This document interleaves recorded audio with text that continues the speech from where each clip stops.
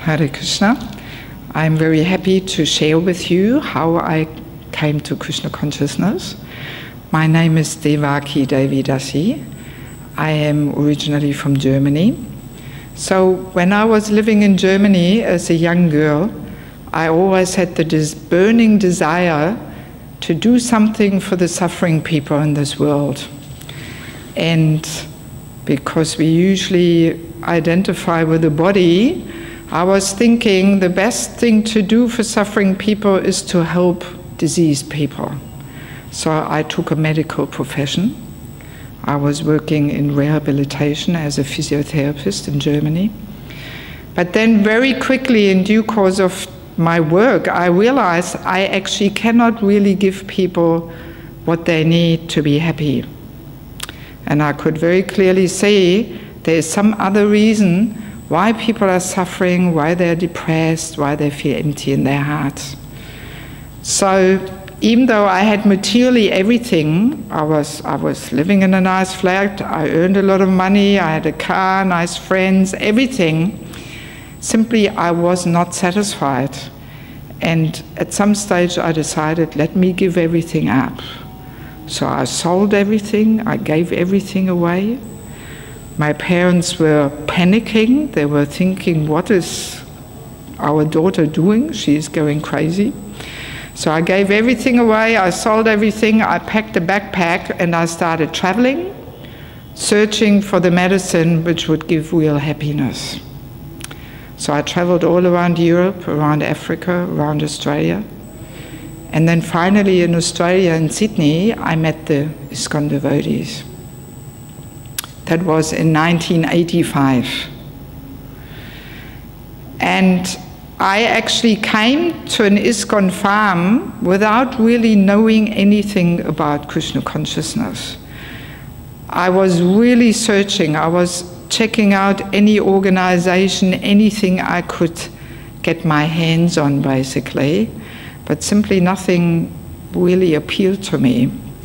So, and then one day I was getting so frustrated within my heart, I was really crying out. Well, I did not know about Krishna, but ultimately I was crying out to Krishna, what am I going to do with my life? Where am I going to go? So then I had a list of farms in connection with the WWOOFing. WWOOFing is willing workers on organic farms. It's an organization where young traveling people can stay on farms and work and get free accommodation and food. So I had this list of farming communities which accept woofers. And there was this address, Bhaktivedanta Ashram, on it.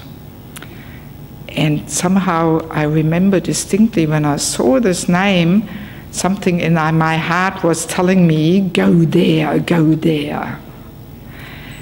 And then I thought, no, why should I go there? Let me have a look where the other farms are. So I had a map, I was looking where all these farms are, but again and again, Super Soul was pushing me, go to this Bhaktivedanta Ashram.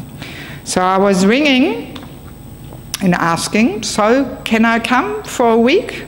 I want to work in the garden and I'm a woofer.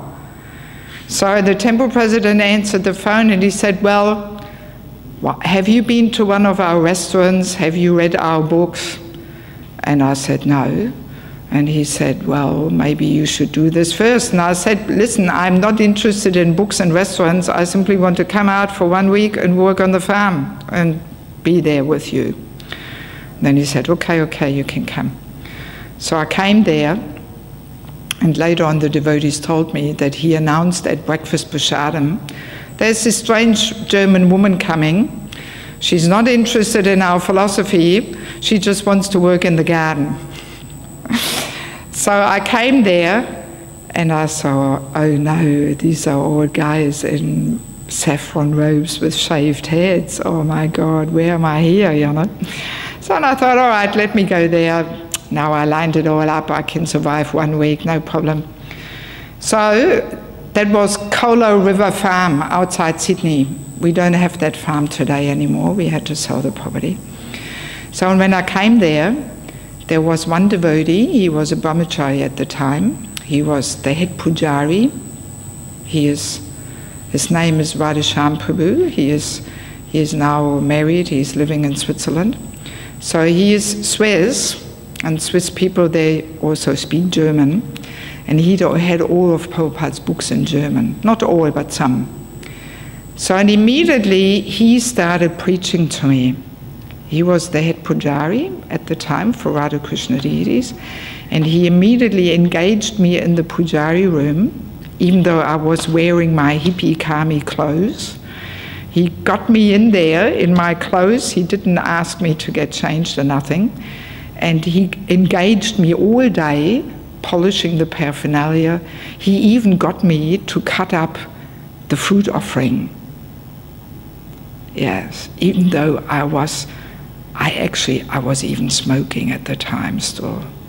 I had no intention to become a devotee, so I was making my own cigarettes and smoking behind the house there. Yes. Yeah, well, we Westerners, we grow up with all these bad habits, you know. So, and he engaged me in service, even to cut up the fruit offering for the Lord. And I loved to do it. I was making a whole artistic, you know, arrangement there on the big tray with all the different fruits, and I decorated them, and I loved doing it, you know, yes. And at the same time, he was preaching to me all day. I had so many questions. I was very, very suspicious.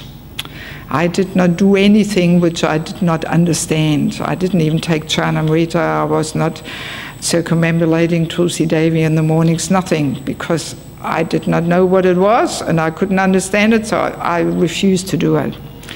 So I had so many questions, and he is a very good preacher, so he really answered all my questions perfectly.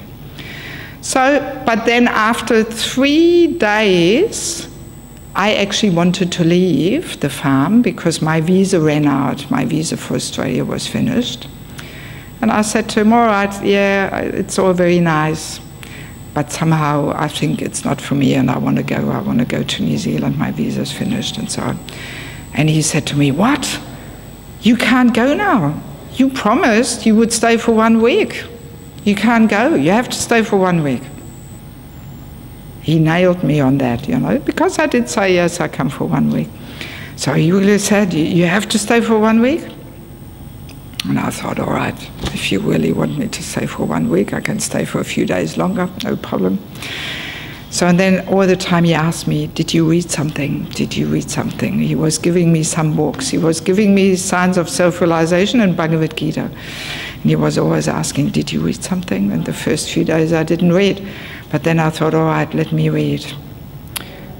And I started reading Signs of Self-Realization parallel with Bhagavad Gita.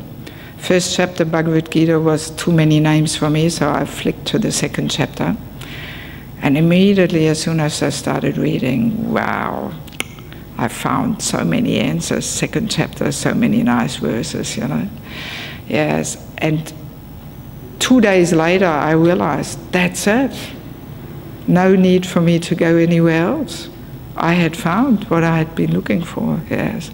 It was quite a amazing revelation, really, you know, yes. I realized, that's it.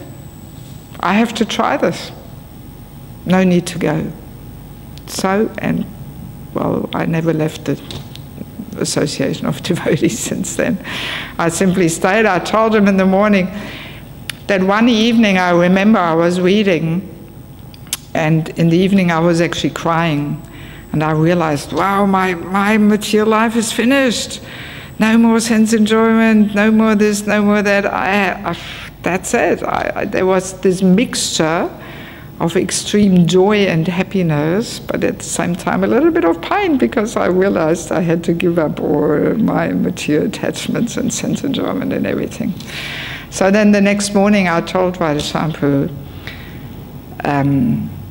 I think I have to stay, and I told him about this experience, you know.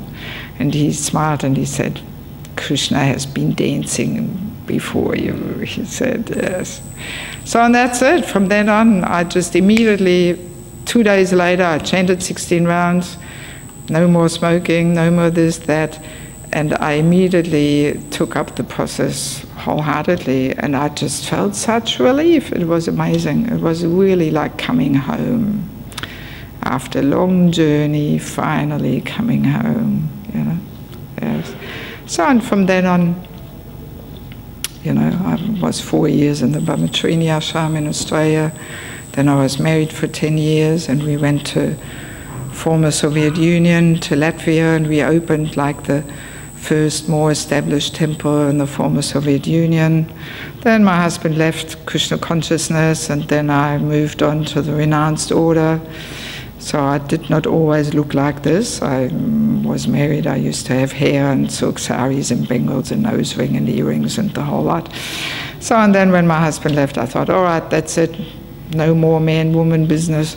Let me just move on. And so now, since 1999, I'm living the life of a traveling preacher, and I mainly preach 6 months in the Indian part of the world, so to speak, and 6 months in Europe.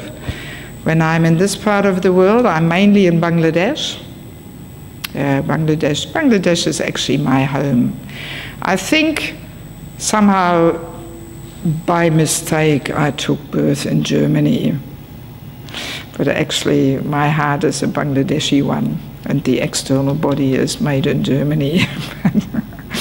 So I spent about 3-4 months in Bangladesh, 2 months in Mayapur. I do some preaching there, some courses about spiritual culture, exploring the roots of spiritual culture. I give holy name retreats in Echo Chakra and so many other places. And Nepal I'm also visiting. And in Europe I'm mainly in Ukraine. 3 months in Ukraine. And a little bit in Sweden, Germany, a little bit in the Baltics sometimes. But my main focus is Ukraine and Bangladesh. I think they are the most dynamic preaching fields. They have one thing in common. Life is very simple. People are poor. But they are so turning towards Krishna consciousness. Maybe you heard Ukraine, we have the big Bhakti Sangam festival every year.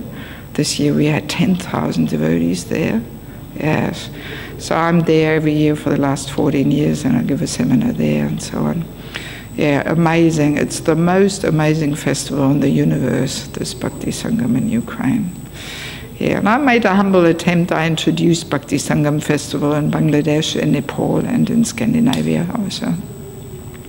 But one thing I have to quickly tell also in regards to me joining Krishna consciousness.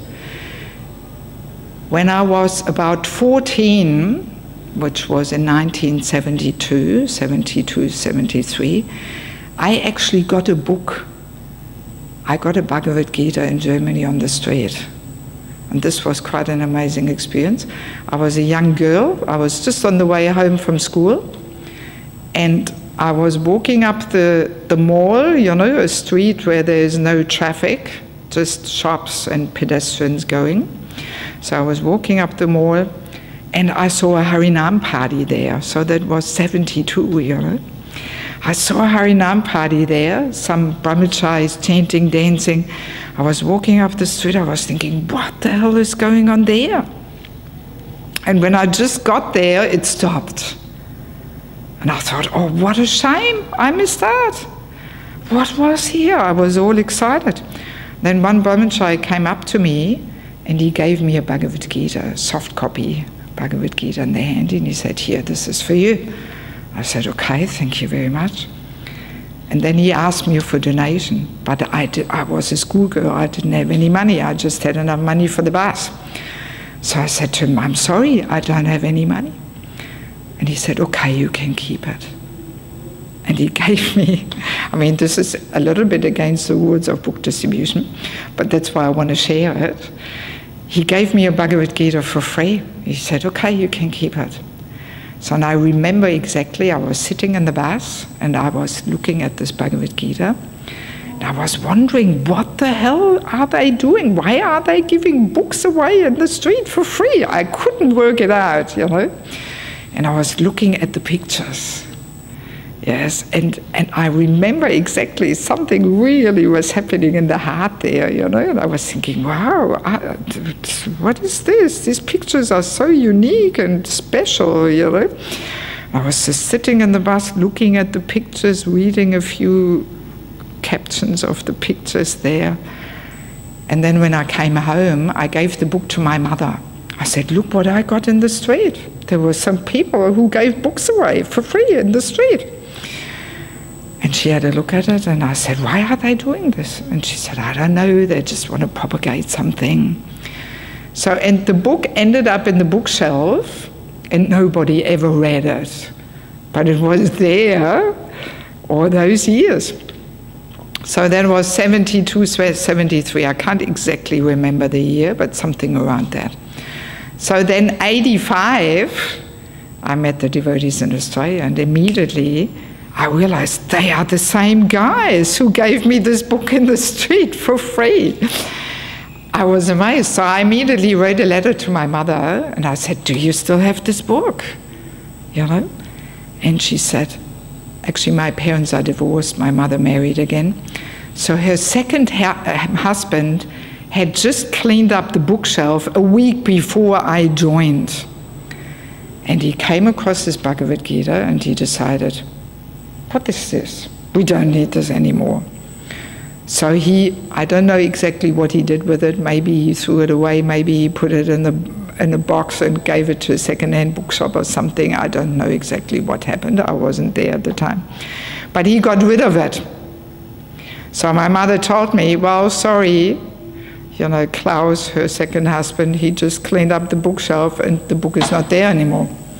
And first I was disappointed. I would have loved to have that copy of the Bhagavad Gita, of course. But then I smiled to myself. I thought, no, the Bhagavad Gita simply moved on. It had fulfilled its purpose. I became a devotee. I met the devotees. That's how long the book was staying in our house. And then, because it was really a week before I joined, something like this.